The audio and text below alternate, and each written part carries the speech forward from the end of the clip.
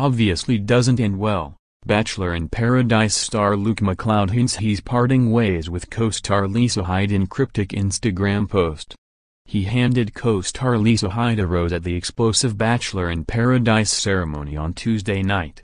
Now, Luke McLeod has hinted he's parting ways with the brunette beauty in a cryptic Instagram post. On Tuesday, the 33-year-old Aussie hunk shared an amorous photograph of the pair during the previous rose ceremony, alongside a somewhat mysterious caption. "However this crazy journey ends up, know that I think you're a special person," Luke wrote under the shot.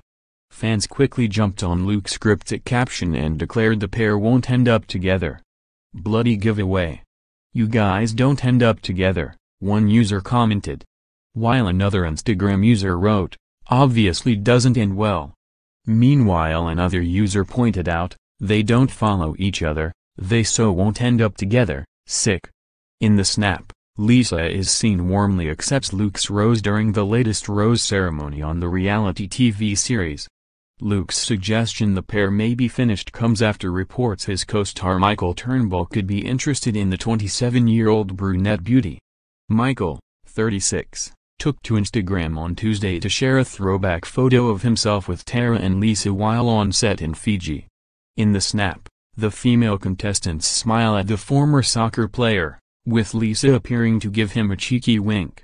He captioned the photo, "Watching all the drama like." It didn't take long for Lisa to leave a flirty comment.